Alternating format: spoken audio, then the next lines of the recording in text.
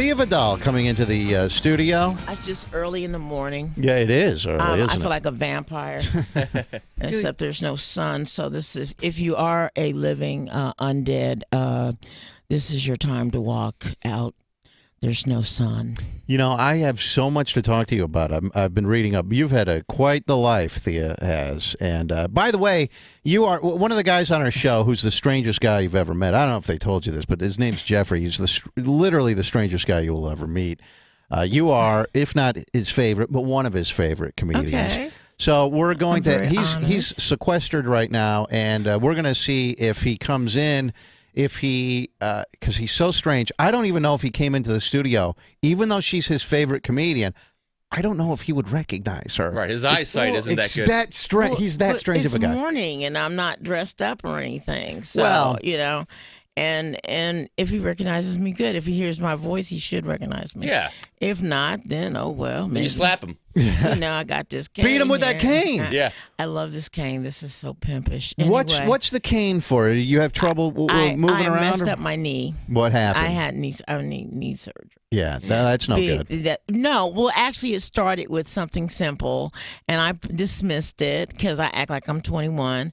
And however, I do not shop there, Forever 21. And some of you older women shopping at Forever 21, knock it off, really. Knock it off. Anywho, and I dismissed it, and it shouldn't have been dismissed, and I need. So you let it fester, and then it ended up that you needed to go get surgery. Yes, I needed surgery. So, you know, big deal, be over no time.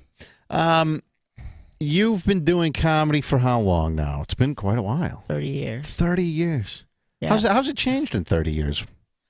Well, I think that the younger ones don't get it. They don't have the passion for it. It's not their passion like I would say it is for some of us that started in the 80s. Mm-hmm. We'd have done it for water, you know what I'm saying?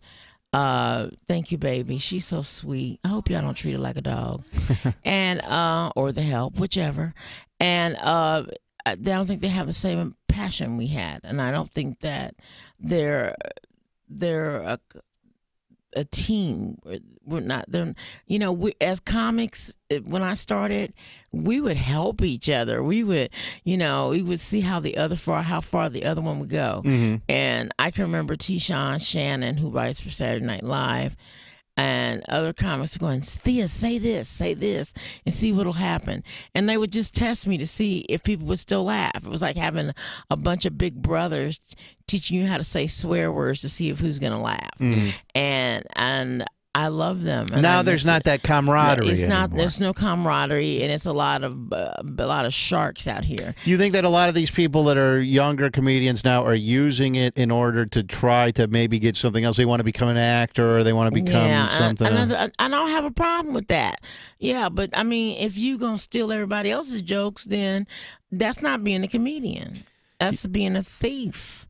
And I'm not saying that comedians can't have the same premise. However, you ain't going to say my joke word for word and think it's okay. Have you ever had anyone rip off some of your jokes? You do. Do you confront the person about it? Not only have I confronted, I've threatened them. You did? With bodily harm. You said, I'll beat you with this cane if you don't. No, I said, I will shoot you. Really? I did. Who ripped you off? Would we know who it is? Yes, you do. It is. It's somebody famous, but he doesn't do it anymore. And so what was their reaction? What was his reaction? His reaction was his surprise that I caught him. And it was someone I love very dearly, and I still love him. Do you have less respect for him now because of this? No, I think it's something that his career is moving so fast that sometimes when your career is moving so fast. It's Kevin Hart. That's who it is. It's not. I know it's not Kevin Hart. Not Kevin Hart. We have nothing in common. He could never take anything from me because he has nothing in common with his me. career is moving super fast. I mean, like lightning bolts. Yeah. But he's funny, and I enjoy him. This person was younger and considerably younger, and I understand. As you get older, you understand things. Yeah. and I'm passionate and I am patient now. I'm as you get older, you're more patient and you're more mature and you get things better than most folks do. Mm-hmm. I'm not where I'm young, where I just go, pistol with people like I used to. That's not. I'm older now. Did you really? Have you ever literally pistol whipped someone? I mean, that's pretty badass if you have. Someone has accused me of such a thing. Really? Yes, but I'm too old for that, and I was young when that happened, and I don't recall it really well. Where did you grow up? I grew up in Texas. In Texas, and I was born in Washington, D.C., Walter Reed Hospital. I'm a military brat. Yeah. And my father retired, and we retired in Victoria, Texas. Your father was not a nice guy, it doesn't sound like. To me, no. Why do you think? Because you always pick the one kid you don't like. You had, how many brothers and sisters did you have? I have 4 biological and 3 adopted. Okay. So it was a big family. Well, the adopted part is the family that adopted me into their hearts. Oh, okay. So I include them. When you were growing up, you had 3 brothers and sisters, and I have 4 sisters. Okay. And your father liked you the least out of all of your sisters? I would say so, yes. Did he tell you that? Yeah. Really? He said, and no son turns, he said, who would want you? I mean, that has to mess with you as a kid, right? Yeah. Do you think that deeply affected who you are as a person today? Can you ever get over something like that? I think that, you know what? Let me tell you something. And this is, and I'm going to say this, and this is not to lecture people. I'm going to say this. What you say to your children when they're young and then when they're vulnerable. She's just like Jeffrey. Her cell phone goes off while she's on the air. And what you say to children, it has it reflects to them when they get older. Mm-hmm. They do. And for a long time, I did think some of the things my father said was true. And then I got on TV and he was wrong. So there you have it. Did you felt almost like a second-class citizen in your own home, it sounds like? Yeah, I got kicked out at 15. I mean, I've been on my own for a long time. He was abusive towards you? I mean, physically abusive, not only verbally and emotionally. Yes, and I married just what I knew. Yeah, I was going to bring that up, but you got married later in life. I got married at 18 to escape. So you get married at 18. And you marry a guy who ends up being just like your father, abusive. Yeah. Yeah, and you know what? And I jumped out of the fire into some more fire. But you know what? I did really love my children's father. I adored him. He just didn't get it, and he's 10 years. The worst thing a family can do is show an abusive husband that they don't love their child. And my husband, he told their children, he goes, your grandparents can't stand your mother. Really? And they knew. They grew up knowing that. Yeah. Knowing that. And you know what? And it's funny. I can laugh about, I laugh about it, but some days I don't laugh about it. Did you have to go through Thea Vidale's here with us? She's going to be at the Funny Stop Comedy Club tonight and tomorrow. Yes. 8 How and 10:30. did you find out all this information about my life? Oh, I have researchers. We pay big bucks for this stuff. Oh, stop it. So do you think, did you have to go through therapy, I guess, throughout life? Because this is serious stuff. My life was very, very serious. And despite everything, I'm like let me digress for a minute. It took me, I was talking to a girlfriend one time, and we were talking about my life, and I was just talking about, a matter of fact, my husband had headbutt me, and da-da-da-da-da, and my dad, did this, and da-da. Just like, like we're talking about what we want on our sandwich. And she stopped me, and she goes, Thea, do you know that's not okay? And I go, oh, I lived through it. I'm okay. And she goes, no. Back up. Do you really understand this is not okay? And I guess if you're abused enough, you just kind of go, okay. Yeah. And it's not okay. It didn't hit me till a few years ago.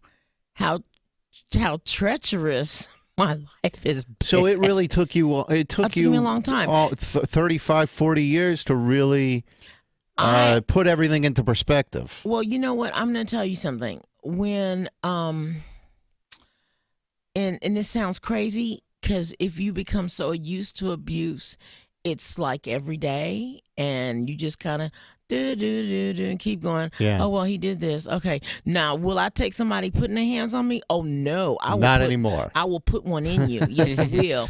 And I have no problem with putting one in you. I sleep with a Bible, a bag of weed, and a gun. I do, because I will pray for you. Oh, I'm going to shoot you, but I'm going to pray for you, and then I'm going to need a joint. I'm going to need one, because I need to pray about this, and then I'm going to need to have a buzz on. I'm a firm believer that you should have a buzz on. Well, you know that this. Wow, this is extraordinary. That it took you that long to come to grips with everything, and I think you know what happens. I think what happens is that you keep as long as you're working,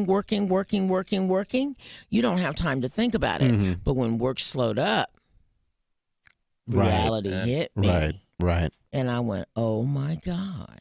So I've been I met recently, I remember I met my child psychologist. Oh, yeah? And his name is Terry Peterson. He lives in Victoria, Texas. And he said, Thea, it's time for you to write your book. Because you should, I told you fools.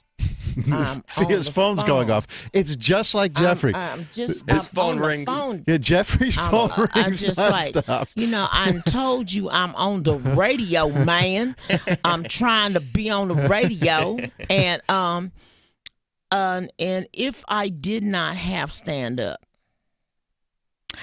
I don't know what I would do.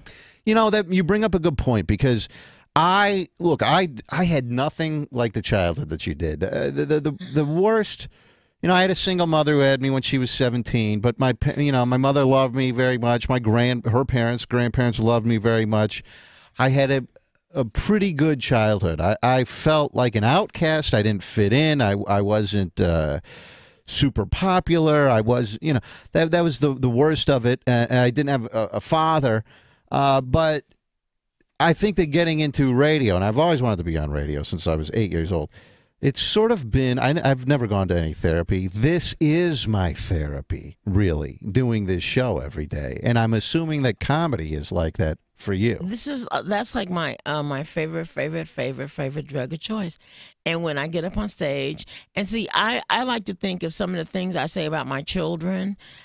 They are rough. They are very rough. But however, they're a cautionary tale, because when I did the TV and I was making a lot of money, and I'm still working. I still believe I'm gonna get back on TV. And you know why? Because Betty White can be on TV at 91, and Bill Cosby can go back on TV, and he's 85. Why can't I be back on TV? Rodney Dangerfield didn't hit it till he was like in his 50s, and so I have a lot of faith in me, and my thing is this: I know a lot more now than I did before.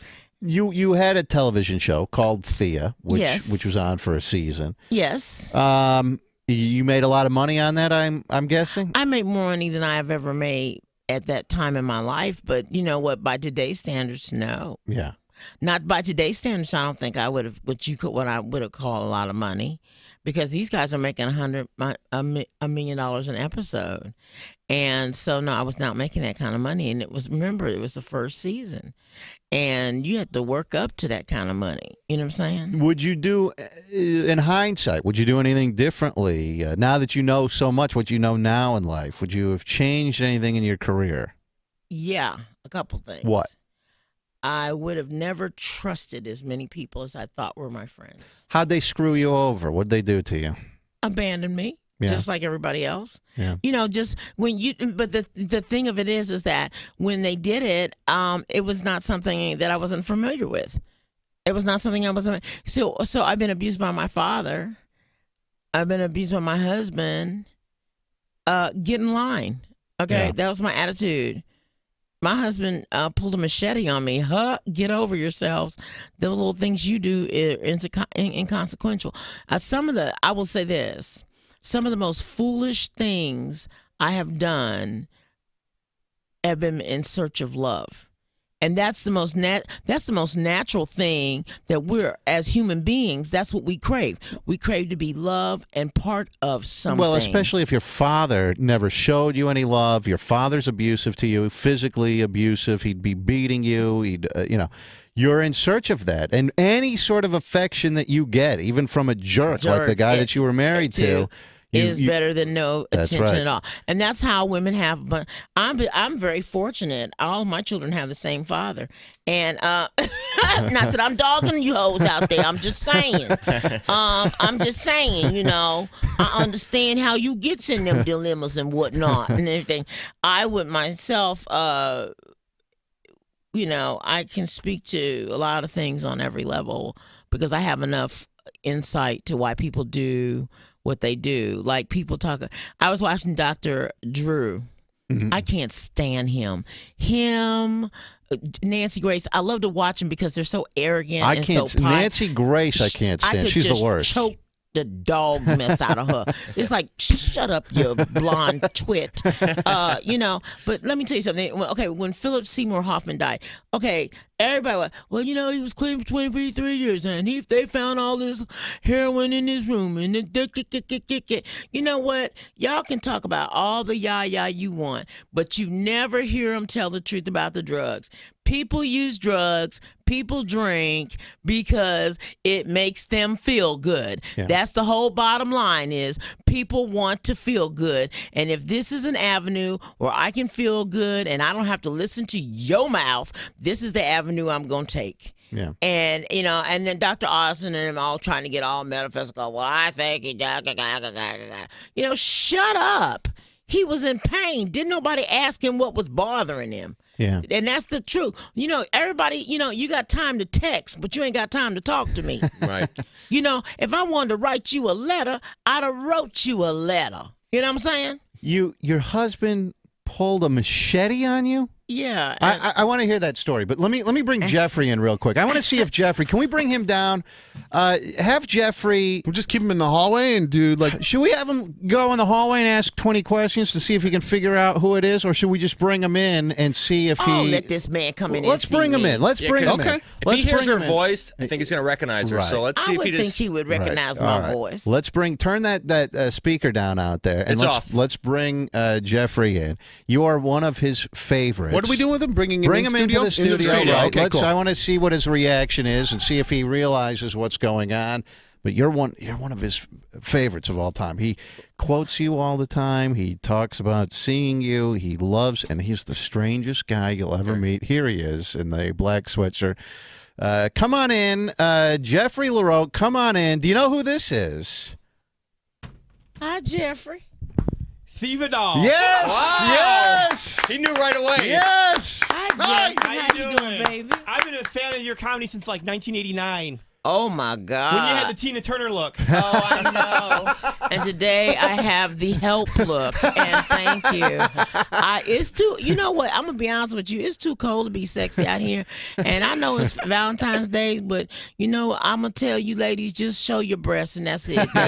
Don't be trying to wear no short skirt, no heels and stuff, because you'll fall on your butt and that'll be a done deal. And then, nobody's going to be happy later on that night. You know what I'm saying? Jeffrey, you've loved Thea. You've brought her up. I'll be honest with you. He one time, the first time I ever even heard your name, I'll be honest with you, was 5-6 years ago. Jeffrey goes, I go, Jeffrey, who's your favorite comedian? He goes, Thea Vidale, without even, and I go, I don't take offense to this, Thea. I go, who? What? I mean, it's just, I was expecting, I don't know what I was expecting, but so I'm sure you're honored to finally meet her, right? Honored to meet you, though. Do some of her bits. I are both big fans of you because I watch a lot of your videos on YouTube, a lot of your comedy and everything. And one of my favorites is the one you're doing what they call the Nasty Show, and somebody was talking smack. Somebody from Yuds was talking smack to Bobby Slayton, the pit bull of comedy, and you come out on stage and you go, "Well, you talking bad to Bobby? You want to talk bad to me?" That's a good answer because I will F your monkey up. That sounds so much. I wish I could lie and say I didn't say that, but you know what? That is me. That is me. You know what? And that day, Bobby, they was giving Bobby's the Willie, and when I came out there, I said, "Well, say something then." And when I get on, I work for Carnival now, and cruise, the cruise lines, I work for Carnival Cruise Line, and it's funny because I do a family show. Believe it or not, I do a family show, and I said some of you kids are going to come up missing anyway. And you think your family brought you out here because they love you? They trying to push you in some water. That's what they gonna do. Mommy and Daddy's sick of you, and I asked the parents. I go, "Are you having trouble with your teenage child?" It is because it's 13, 14. That's when they get mouthy. Yeah. And I said, and the mother said she gets real mouthy. And I could tell by her disposition that she does get mouthy. And I looked at her and I said, come up here. And I said, Caitlin. And she looked at me. I said, you got something you want to say to me? And she said, and I asked them to say yes, ma'am, and no, ma'am to me. Because I'm older and I'm not your friend, and you came by around to Listen, drinks. these kids these days are so disrespectful. Oh my God, I can't believe it. The kids are running the household, Thea. The kids are like the parents, and they're pushing the parents around, and these parents are running around catering like they're the friggin' butler to these kids. Let me tell you something. My mother didn't read me no fairy tales. She read me the book of bills. Now you see this bill right here. This is the mortgage. Your daddy pays that so that we can live inside as opposed to tents. And this is a big oh, look this bill. This is the grocery bill. It's $175. And this is so. Or we could send you to Africa where they could feed you 50 cents a day. But no, we want you to have cookies and chips. You know what? Let me take a quick break. Normally I would keep going, but we do have an affiliate station that drops off at 10 o'clock, so I have to let them bow out gracefully. I'm going to come back with Thea Vidale, who's going to be at the Funny Stop Comedy Club tonight and tomorrow night, 8 o'clock and 10:30. For tickets, call 330-923-4700. Jeffrey is just grinning from ear to ear. I know, over and here. I didn't even touch him on nothing. I didn't touch him on nothing. He had to sit down because he was aroused. He loves black women, too. That's his thing. Boy, I will break you. Oh, you can break me anytime you want. She said, I remember in some of your comedy where you talk about some of the skinny chicks in the audience. He goes, how you thin bitches doing? He goes, a big woman like me, I take your man from you. He knows. I can't. He will remember. Jeffrey will tell you. He could probably tell you dates that you've done comedy. He's kind of like Rain Man. He's just like that. Let me take a quick break. I think we're gonna open up the bottle of Jim Beam here for Thea Vidale. She goes, what kind of liquor is that? I just want a little tasty taste. Yeah, open that up, Dieter. Get her. Yeah, do you want? I'll get you a glass. Yeah, put a couple of rocks in it for me. If we have. Yes, do what I say. Do it. I don't ask me no whole lot of questions. Right. And he ran, and he's now. You've made a couple references to The Help earlier, like the movie or the book and whatnot. Look at the way that things have changed. Here you are. You're telling him what to do, and he just jumped. He's like, yes-em. He's going. He's finding the ice cubes. Well, he should. And no, I'm telling you. Let me say something. I saw the movie. The Help, and let me tell you something. I was born in 1956. I know for a fact they'd have lynched me, and I'm going to tell you why. Because when them women was talking and acting like this, the ladies that were passing the food around didn't exist. I'm gonna be honest with you. I'm hitting you with some hot grits. I'm just hitting you in the head. You wouldn't have been able to take it. I wouldn't have been able to take it, and I applaud my ancestors for being able to take it. I just watched. I didn't watch the whole thing. It was on HBO last night. I caught a scene from the movie 42 about Jackie Robinson. And holy moly, what they were doing to that guy when he came up. One of my best friends. This sounds so cliche. He's white. He goes, I couldn't watch 12 Years of Slavery. I couldn't watch it. He goes, I felt so dirty. I said, well, kill your dad for me. And no, I'm teasing. It took me 3 days to watch it. Yeah, it took me 3 days to watch it. You got so emotional while you were watching it. It was really, especially the part where she says, I want you to do me a favor. I want you to take me to the swamps and strangle me and put me under the water until I'm dead. And I'm like, Master, it ain't like he carrying no weight between his legs. You know what I'm saying? Yeah. You could work it out. You could pretend. Women been pretending for years. Yeah. Oh, it's so big. Oh, you're so masterful, master. I'm just like, I was watching the movie and I couldn't think of I couldn't think of anything. There was no way I could have laughed through that. I just was. Well, Thea, yes, go ahead, Dom. I was just going to ask, like that 12 Years a Slave versus a movie like Django. I fell out. Me and my daughter were the only two black people there. We was watching a bunch of sea of old white people. Remember when we could hit them in the head like that? Remember that? Ooh, that was the good old days. We could pop them in the head just like that. They couldn't do nothing. We could call them all kinds of, thank you, baby. You could call them all kind of names. They couldn't do nothing but just take it. Just take it. But and I saw an old white couple making out to the movie. That's what scared me. I say, ooh, white folks must miss it. You before you got into comedy, when you were a young girl, you worked in a restaurant. You were a waitress in Pasadena, Texas. Where, if you know anything about the history of Pasadena, Texas, this really isn't that bad. They used to have a sign that said, "N-word, don't let the sun go down on you." It was on 60 Minutes. In case you think you can reference it. You worked in this restaurant, and members of the KKK would come in. Yes, in their robes. Well, they wouldn't have their hoods on. They wouldn't have all the regalia on, but you knew they were Klan. And you served them. Yes, it is. They would allow you to serve them, I guess? There were a few that would not come in, and then there were a few that would come in and think they could taunt me, but I could out-verbally maneuver them. Did they give you a good tip? It wasn't until much later. Did you ever, you spit in their food or whatever when they came in? Nah, not necessary. No, you didn't. No, I'm above certain things, sometimes they were found missing and stuff. But I'll tell you a true story. I was working there, right? And they got used to me. And my great grandmother used to say, if you love somebody long enough and hard enough, they're either gonna change or they're the devil. So I used to work there and I would smart off, and I knew two policemen that would come around midnight, or as I call it, the lynching hours, because I worked from 10 to 6, and anything can happen 10 to 6, right. So they would come in and drive around looking on me, and I remember a lot of the people came in, and I was like Waffle House. I was the cook, the waitress, the cashier. I was everybody, and the bouncer. Mm-hmm. And one dude, I was clowning, and he said, "Miss Thea, you don't belong here." And I said, "What you trying to say?" He said, "You don't belong here." He said, "You belong in a comedy club." And at that time, I didn't know what no comedy club was. So we all got together. They all got together and said, "We're going to take you to a comedy club." And I'll be doggone it if they didn't take me to the Comedy Showcase in Pasadena, Texas. And I looked at it, and it was like the most magnificent thing I had ever seen, even though it was just a simple club. And the thing that I remember is, I could do this. I think I could do this.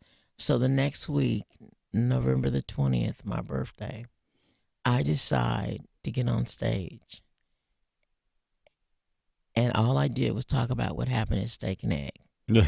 And the audience was laughing. But because of my mindset, I just looked at my friends and told the jokes. The audience around me, everywhere, was dying laughing. And the owner of the club, Danny Martinez, says, he went home that night and said, "I have a star." And I didn't even know, but I knew that this was where I belong, on this stage. So them taking you there changed your life. Yeah. I have a special affinity for rednecks and bikers. I really do. Rednecks paid for my baby's Christmas.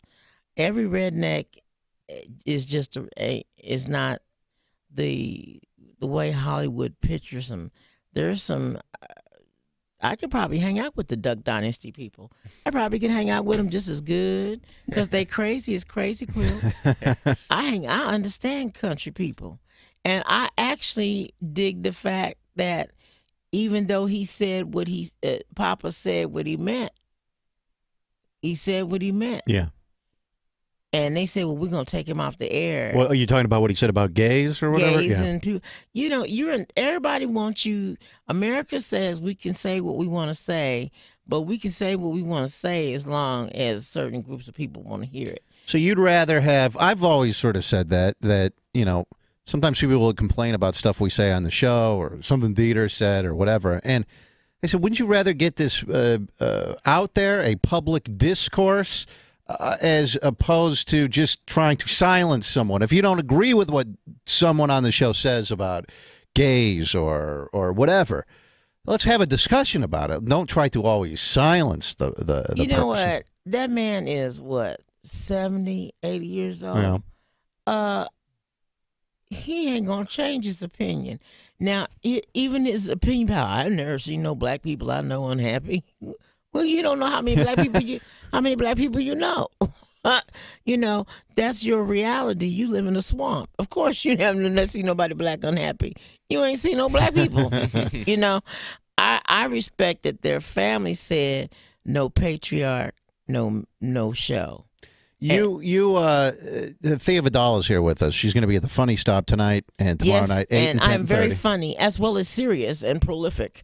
No, anyway, go ahead. We were talking about what he said about gays, but after you have this abusive marriage, you sort of had a distrust of men, and you flipped over to women, right? Yes, you have done your research. I know all about them. You know, it's all my business. You've been listening to my phone. I work for the NSA. Yes, you work for the NSA because where they can keep a secret. Let me tell you something about white people. Y'all can't keep nothing to yourself, really. That's why Tiger Woods got in trouble messing with all them white women. If he had to mess with some black women, they would have never told on him. You know why? They just said, are you messing with Tiger Woods? Black woman would have said, I saw a tiger in the zoo.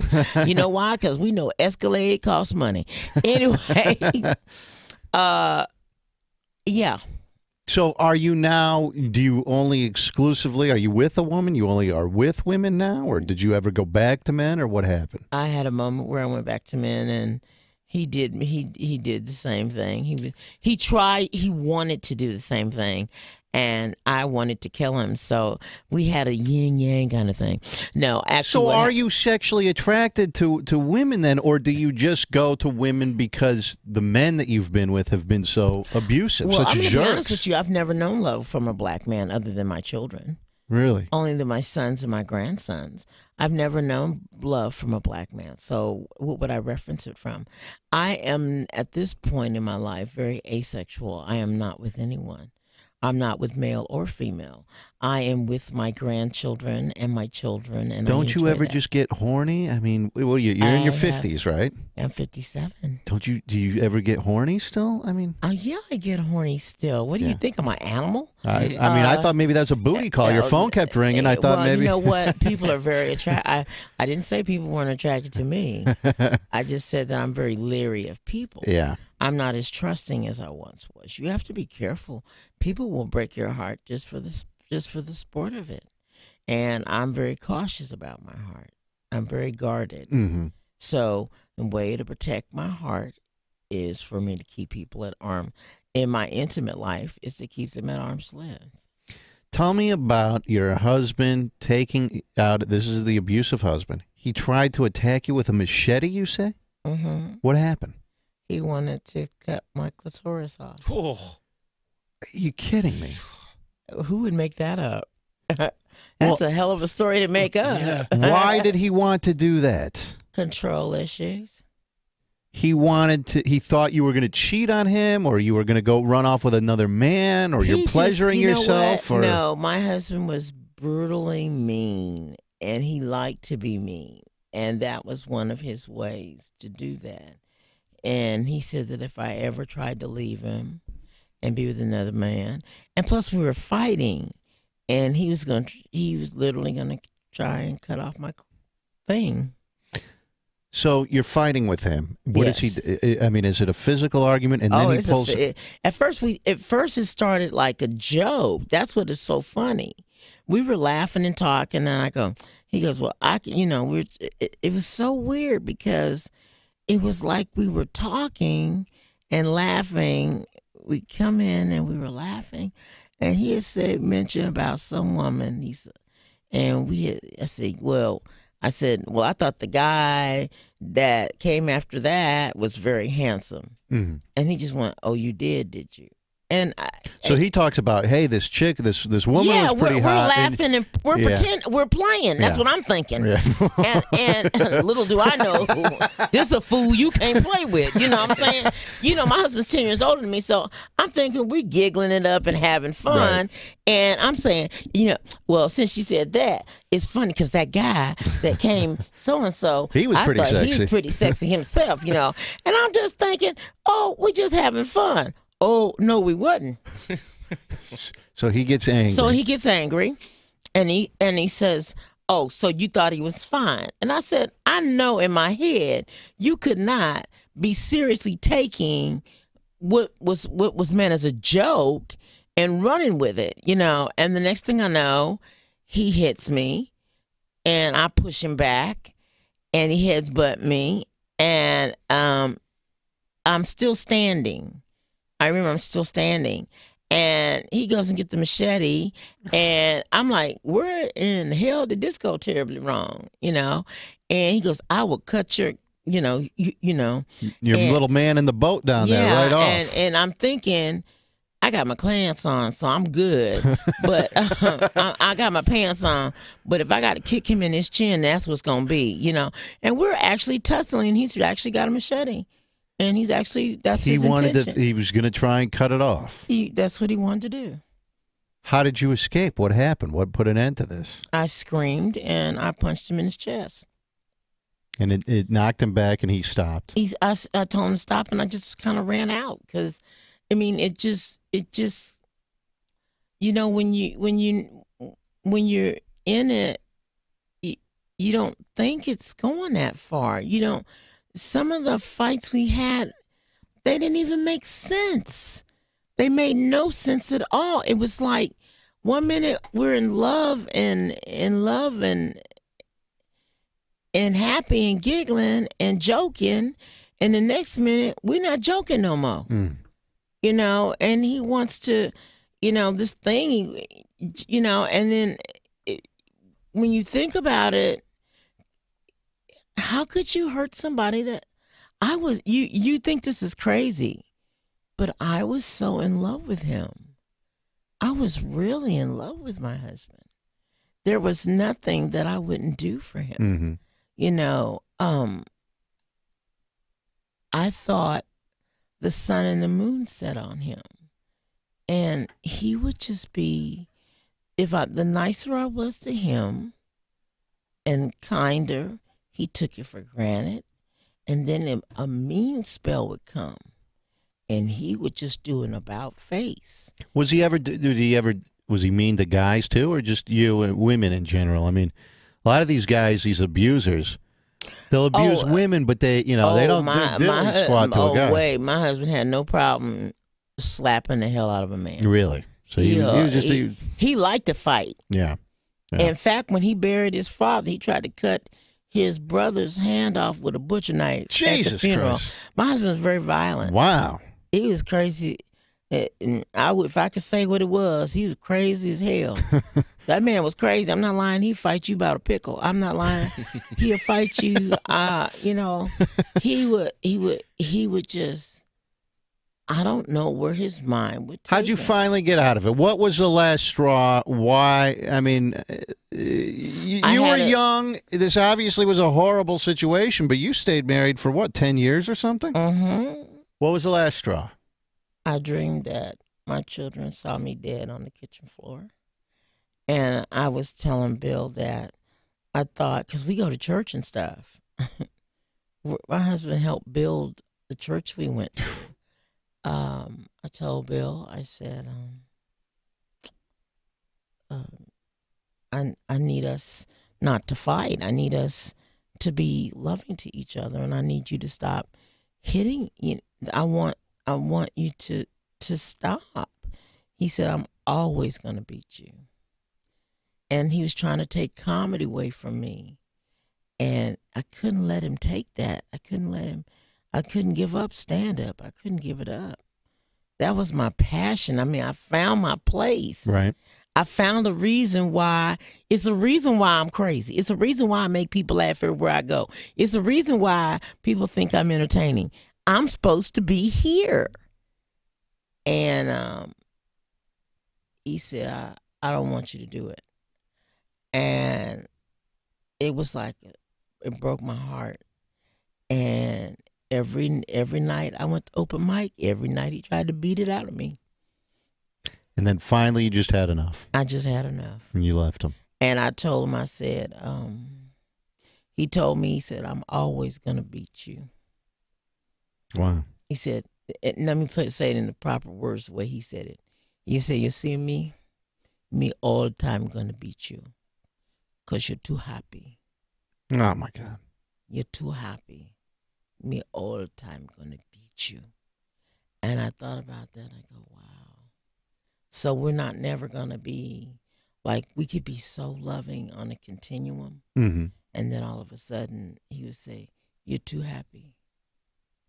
You're too happy. You need to be beat.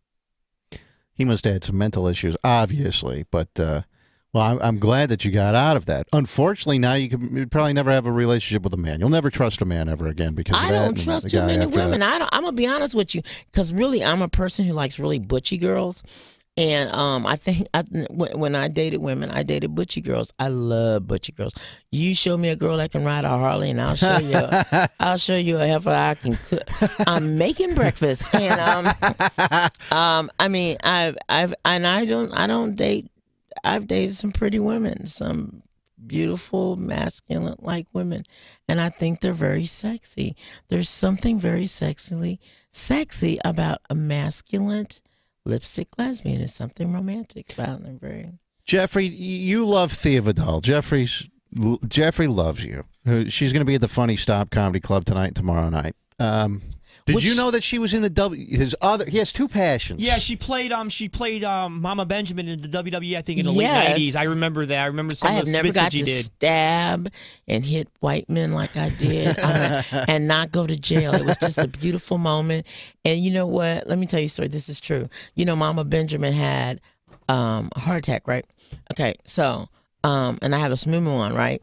So I fall out and my moo goes up. Yeah. So I'm laying there, and I'm going, put my dress down, put my dress down. My mother is watching, put my dress down. And it's so funny, because I loved the WWE. I would go back to the WWE, and let me just say for the record, ladies, Vince McMahon's body is something to behold. You love it. I love it. I touched it several times. Would you take a lipstick lesbian or Vince McMahon? Ooh. That the lipstick lesbian was a wrestler and taller than me and stronger. I just like physically strong women like that. I just feel like Dina Damsel and Sebastian. It's nothing wrong there. It's nothing wrong. Vince McMahon, I would like to see how he kisses. How did you end up in the WWE? How did this even come about? I went to an open call. Oh, really? They were looking for a Southern mother. Is this before or after your television show, Thea? After my television really? show. So that you go in there and they probably have every woman in the world trying out, but you actually have a little bit of experience. And, yes. And they go, this could be great. Yeah. And I did it, and it was fun. I have never seen so many audience. The audience is incredible. They're just out there. They're just out there. They're insane. They're right? insane, and I know they know this not real. I know they know. You know, really, you know damn well if I hit you in the head with a chair when you wake up, you gonna want to shoot me. Quit playing. You know you ain't gonna let me just jump on your head and I still be alive, and I'm not gonna do nothing to you. I got a razor in my booty. What's wrong with you? You ain't gonna hit me in my face with a chair and then push me out the ring, and my booty is all up in the air. But they really see. I'm not into wrestling, but the wrestling, the WWE does a lot of stuff with this, and they go. I told them, I go, I'm not really that into wrestling, but we'll bring some of the wrestlers in. They go, you need to come to a show, Rover. You'll love it. And I go, I really didn't want to go. And I went. We sat. They gave us literally a front seat ringside. It was, I don't know if I would go back because I'm not a wrestling fan, but it was quite the experience to see. I mean, these people are maniacs. They are friggin' maniacs who are so into this. And they're yelling and screaming at like whoever all these guys are that come out, and they're scream, "You suck, you pussy!" I'm like, oh my god, these guys. Did you just say that on the radio? I did, yes. Oh my god! Yes. If I'd have cussed, I'd have been able to cuss a long time ago. Well, there's only a couple words that you could say. That word you can say. But oh my wait god! a second. That's Only the context of the word that he used. Right. Only if you're calling someone a pussy. You couldn't use that if you were to say something like, "Hey, come eat my." That no, I would never fly. say that because I'm waiting. I'm saving myself for someone special. I don't know who it is. I'm waiting. Jeffrey LaRoque. Yes. That's if I wasn't married. You're married. I'm not breaking up no homes. What's wrong with you? I'm saying if I wasn't married. Well, I wouldn't do it because you're married. Jeffrey, I respect that. Jeffrey has what's called the Poon Posse. He is married, but he has a bunch of women who surround, for whatever reason, they love him. He has a redhead, an Asian. He even had a girl fly over who listens to the show in Australia, fly over just to meet him. So he's a hoe. He is quite his wife. Why don't you tell her the story about your? Here's some artwork for the Poon Posse there, Thea. Oh and, my God! They're just friends of mine, and they just made. Lump them all together and everything, and you know what I mean, and. And so, like, how long did it take you to recover after your wife whooped your ass? Well, it took me a while after my wife whooped Okay, because let me tell you something. Half a lot to give somebody you ain't going to be with no more. I just want to put that out there. And you got kids, and you need to be the Poon Posse or whatever you want to call them. You better know you see, you couldn't be with me. Tell Thea, before we let Thea go, tell her about your wife. Give her the story. Well, what did you catch your wife doing? Well, there was a point. I was hoping not to have to bring this up, but early last year, a listener found my wife fooling around on dating sites. What? Yeah. Wait a minute. Was she typing or was she there? No, she was on the websites. I don't know. She told me she was, trying to find a guy for her mom because her mom's widow and everything. But then what happened? It progressed past the dating sites, right? Unfortunately, it was found out that some random shit she'd brought, random guys into the house and what? Yeah. Do you want me to whoop her ass? And I was very, very upset about it. But he's still together with this woman. Well, how long you been with her? How long? I've been with her 14 years. Okay. 15 altogether because we dated for about a year, but I've been married to her for 14 years. Okay. So you found out that she invaded the space that you and her space, right? Now, see, now I'm gonna tell you what. I'm telling you this. Let's take my husband out the equation, my ex-husband out the equation. A regular black man would have beat that bitch to death. That's what she would have been. They'd have beat her. Or they would have got their sisters to be your wife. I'm gonna be honest with you, because see, once there's a line. I mean, you cheat outside the house. You don't cheat. You don't bring them dogs in there. Mm-hmm. That's where you made your babies in that bed. You don't do that. I don't know what's wrong with your wife. You seem like a nice guy. No, it's a girl. No. She said, you seem like a nice guy. She's unbred. Oh, my God. Keep up with the conversation. Look here, boy. Look here. You seem like a very nice gentleman. Thank you. And I appreciate your being a fan of mine. But listen, he loves you. But you don't let no woman, you ain't nobody's trick. And where a horse can go, jackass can go. Now I'm not firm. I'm not saying two wrongs make it right, but a damn sure make it even. But I'm saying you can keep your Poon Posse. And but he doesn't actually sleep with any of the Poon Posse. He's never slept with anyone. That's just the internet is just getting more people in trouble so easy now that you have an ex-girlfriend, ex-boyfriend, or whatever, or you just want to hook up with a random.